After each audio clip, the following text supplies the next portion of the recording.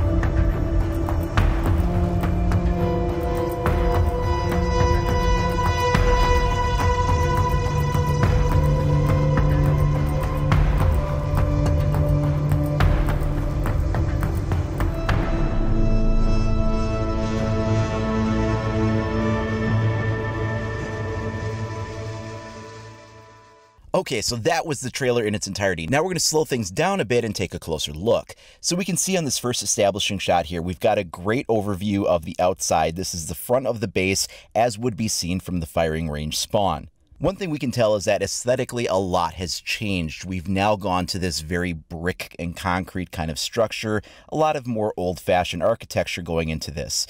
And the firing range here actually slopes up gently, and it looks like we may be able to ascend that hill and then use that sign and railing for cover if you want to engage anything on that front facing of the building. You can see that the exits out of that particular spawn zone have changed a little bit, so you have slightly different approaches as you go up to the building. This is also the only shot we can see where the exterior stairwell used to be, and it looks like it's still there. You can kind of see also in the original concept image that was shared with us a few months ago that that is something that's planned to still be part of it. It doesn't really ever give us a very close look at it in this trailer though. This next angle gives us a look at what used to be the garage section. So that would have been like that red cargo container that would open up into the smaller garage section with the breachable wall on the exterior and the window. And you can see that those elements are still retained here. However, it's no longer a cargo container. We have the brick wall. You can still see that we've got the breachable wall for the exterior approach, and that window remains. We've got some nice cover here also in the form of the half concrete wall, and it looks like the structure behind may also be used to have some cover when you engage that window as well. If you take a closer look up above, you can see that that approach has changed significantly. So the backside of the top floor rooms that used to be all exposed windows that would make those particular sites a little difficult to deal with have now all been boarded up. Those are actually all covered by what looks like corrugated sheet metal and will no longer be able to be approached through those particular windows. This shot gives us a great view of the other spawn section. So from here, this is where we used to have some APCs, which have now been replaced with these great vintage airplanes.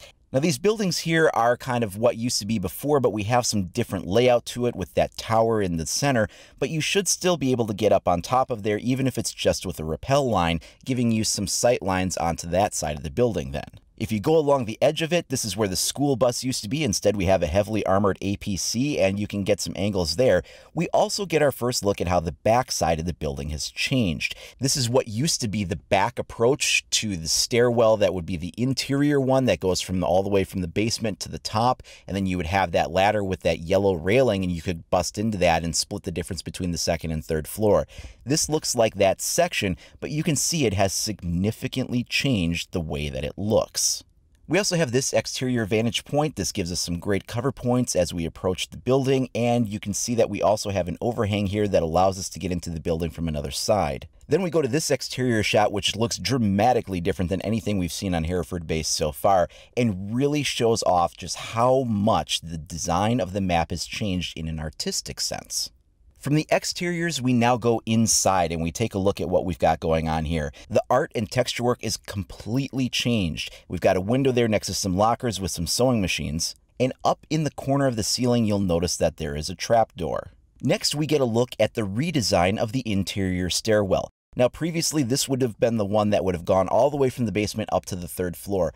We're no longer sure if this stairwell covers the same amount of distance that it used to, but we can see that it transitions here from what looks like the top floor to the floor below it. And just by looking at this, we can see how very much the map design has changed. Of particular note is the fact that the hallway seems wider than it used to be, and we now have an overhang over the top there with that sheet of metal that kind of covers it and allows you to shoot over the top of it. Previously, that had been on the top floor a wall that was completely solid, but it was a soft wall so you could open up and make a similar kind of murder hole in it. But now instead, the hallway looks like it's been widened with a panel of sheet metal there for actual cover. Now we transition downstairs into the garage, and this looks like it's been widened up significantly from the cargo container that it used to be. We also have a different style of vehicle in here. Gone is the blue pickup truck, replaced with this old vintage car instead. The room itself has been widened out and allows for a little bit more gunplay or positioning in this room. Next up, we have a redesign on the kids' bedroom. So this used to be just off the second floor stairway, and the layout for this room looks like it has changed dramatically.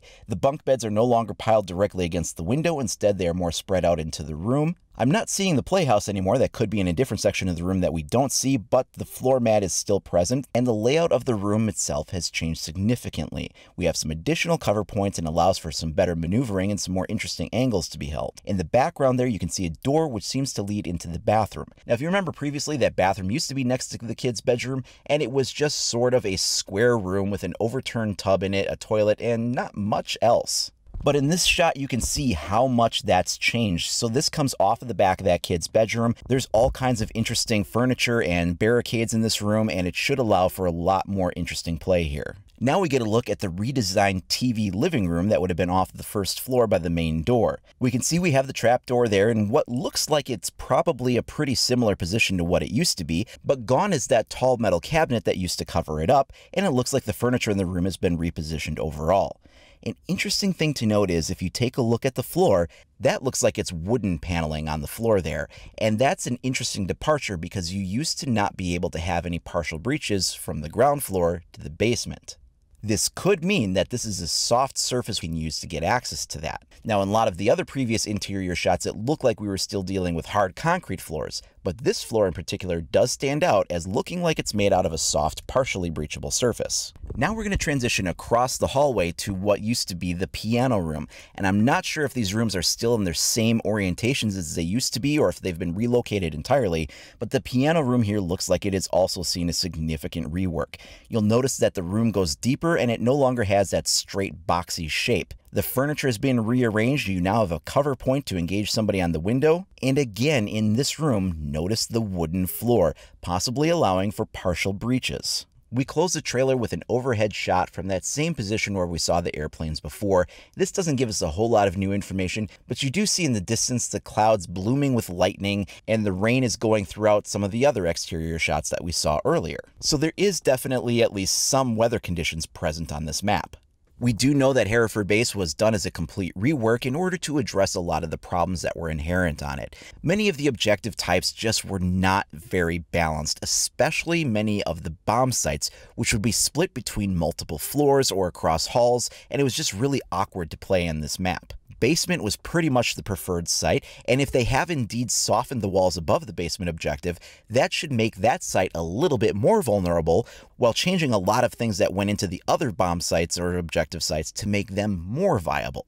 This should make it so that there's not necessarily any one favorite pick. And while certain strategies will wind up lending themselves to ones that are favored over others, it shouldn't be as big of a disparity as compared to how it used to be, with some of those objective sites being ones you just did not want to get because they were so bad. They specifically said that they wanted to go into this map redesign making things as balanced as possible for both attackers and defenders, making it balanced to approach either defending or attacking any given site. The balancing combined with the dramatic redesign in artwork, the texture changes, the lighting, the weather effects, everything they've done to this map should make it feel like a completely new map, even though it's a rework of an old favorite. So what do you guys think of this new Hereford Base rework? Let me know down in the comments below. And if you haven't already, please make sure to like and subscribe. Be sure to click that notification icon so you're alerted as soon as I make new content available. You can also follow me over at IcyCat25 on either Facebook or Twitter.